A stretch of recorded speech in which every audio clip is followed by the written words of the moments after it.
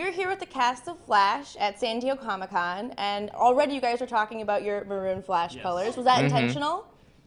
Mine was, yes. Yeah, this was totally intentional. These here jeans, they're actually some of my favorite pairs of jeans. Yeah, I was saying this was an intentional purchase, but didn't mean to. I wore a Flash bracelet. Oh, that's good. Yeah. That's really good. Yeah. Did you guys get to go on the floor and check out the new Flash costume at all? No, not yet. No, I haven't seen it. The first time I saw it was pictures on Twitter. I was like, oh, I mean, spoiler alert. Yeah. You also, too? I wore it once a couple months ago, but that was it. Yeah. Also, can we even walk the floor? I mean, I would love Good. to. No, I think we didn't need like a Walter White mask. yeah, exactly. The end of the season was probably the first series about comic books to really embrace what is great about comic books. What do you hope happens in the next season as far as that aspect? What would you like to see that never happens on TV, but only happens in comic books?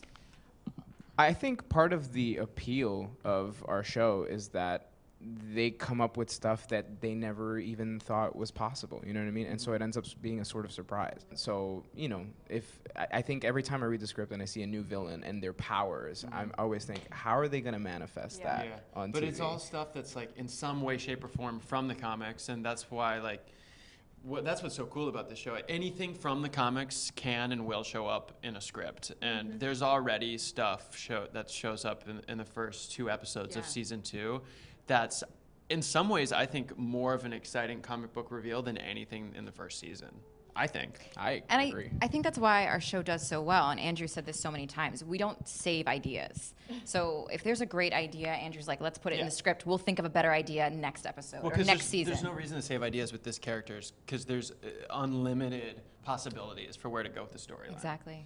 I think that's really true. I mean, the gorilla, reverse flash, time travel. Yeah. I mean, all of it. That's why I'm like, what's next? Because everything is next. Yeah, exactly. It's just the tip of the iceberg. And when you read the comics, which I do every once in a while, you like Grant was saying, there is just so much to pull from. So we have endless source material for seasons to come, hopefully, if we're on the air that long.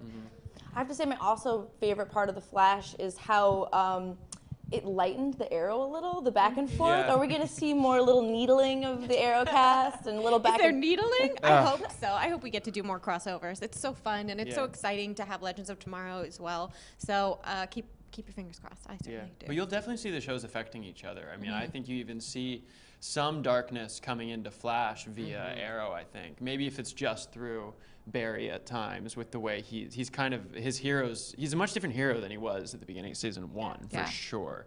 And I think that was influenced by Oliver in some way. Yeah. Absolutely. And the internet's blowing up because Jeff Johns just said that Garrick's going to join you guys. Are you He excited did? about that? So that's out now? Oh, it's out now. Oh, okay, yeah, it's on Twitter. It's on Twitter, yeah. Okay, cool. Yeah. Great. We didn't do that, so. Have you guys shot already, or? No, Garrick shows I up. haven't met him. Shows up very early. Yes, very early is all we should say, probably. Very early is all we'll say.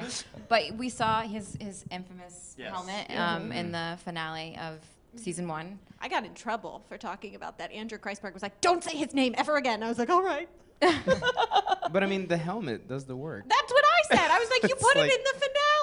Yeah, It's not my fault. and then one of them did say that wasn't random. That is for a very specific reason, and the audience will find out why shortly. Our shows are really packed full. I mean, they cut 25 minutes out of our season finale, so everything that was left in there is intentional. Yeah.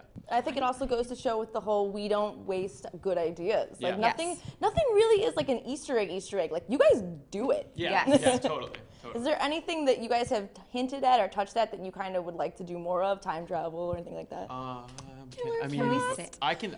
Killer Well, yeah, Frost. I was gonna say vibe actually. I mean, Yeah, hinted at I mean vibe that a would be lot, really and- exciting to see for sure. Yeah, that'd be fun for sure. Well, thank you guys so much for your time. Of and course. Thanks for joining us. Yeah, And I thank hope you. you guys have a really great Comic-Con. Thank you. You too.